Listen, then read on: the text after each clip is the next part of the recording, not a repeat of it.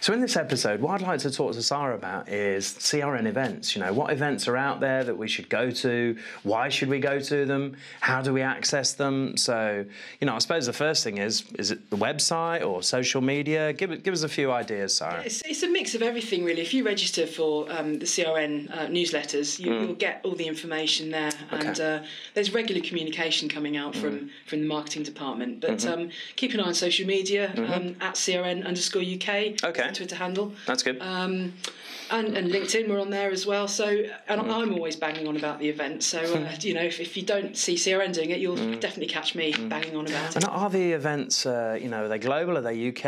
Are they... The first one is the CRN Sales and Marketing Awards, which takes place in July. And that's very UK based. We're encouraging people to enter from the UK. Again, the Channel Awards, which takes place in November, is again UK based, so again please enter that. And the third one that I've been working on is called the European Channel Leadership Forum, and as the title suggests, that is with a European flavour, so we're hoping to get people coming from all over Europe to the event. It will take place in London, but there will be lots of European people there. So for the other events, CRN does have a sister title called Channelnomics, and they run events in the US. So for all the events that those two brands do that I don't get involved with, I would say contact the editorial teams, CRN obviously run by Doug Woodburn, and speak to the events teams on both those brands. How long do they last for? And most importantly, is the good grub? There's always good grub at CRN events, absolutely, yes. Yeah. And, but they're a day's affair or 2 days or...? At the moment they're a day or a morning. So the conferences that CRN does are, you know, some are a morning, some are a full day.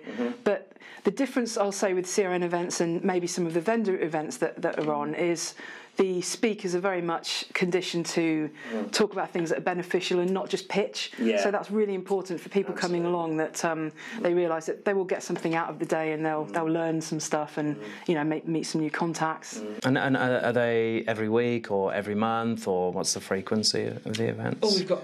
I think there's conferences. I think there's 3 or 4 conferences in the year. They're not sort of set to the calendar, as it were, but you know, there's always some going. There's one in October.